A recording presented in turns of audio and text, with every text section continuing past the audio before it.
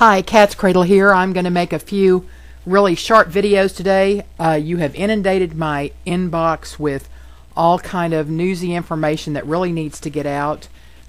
You guys who are so good at ferreting out the news should really jump in there and help me and start making videos and put this information out. I am absolutely swamped, but I'm going to try to get some of these articles out to you as quickly as I can. I'll post the link to this one as well, which appeared on Fox News. I'm not a fan of Fox News. However, this information was also published yesterday in the September 19th issue of the Journal of the American Medical Association.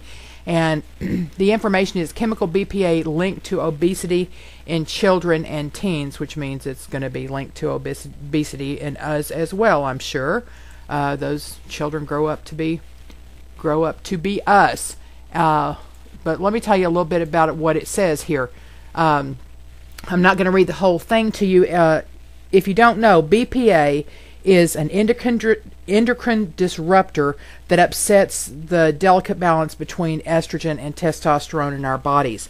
And in this study, they looked at 3,000 children between the ages of 6 and 19 years of age, and they found that higher levels of BPA, that children who had the higher levels of BPA in their body had a 2.6 times higher odds of being obese. That should be a real concern to you. Let me tell you a little bit about what this says here.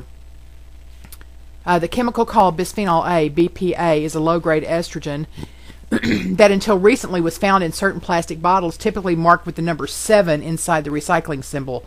Still used as an internal coating for aluminum cans, BPA acts as an antiseptic and helps prevent corrosion, according to manufacturers.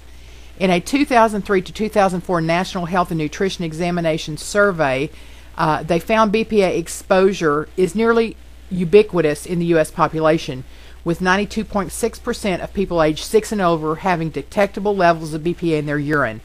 The survey also found that dietary sources appear to be responsible for 99% of BPA exposure.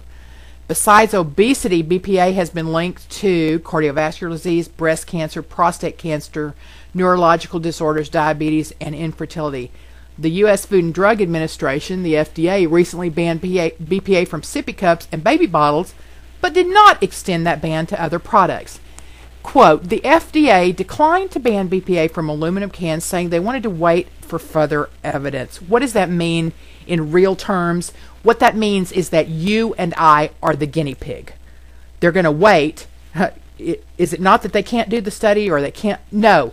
It's that you and I are going to be the guinea pig, because these companies who put this garbage in our food stand to make so much money and lobby, and their lobby is so huge that they go ahead and allow, after just a very short cursory study, the FDA will grant them permission to use these substances, which they presume to be toxic, but they haven't done the test on them, and then let you and I become the guinea pig. And then 20 or 30 years from now, not even that long, I mean, if they're already finding that it's contributing to obesity right now in our children, then we have the health problems, and good luck on fixing that.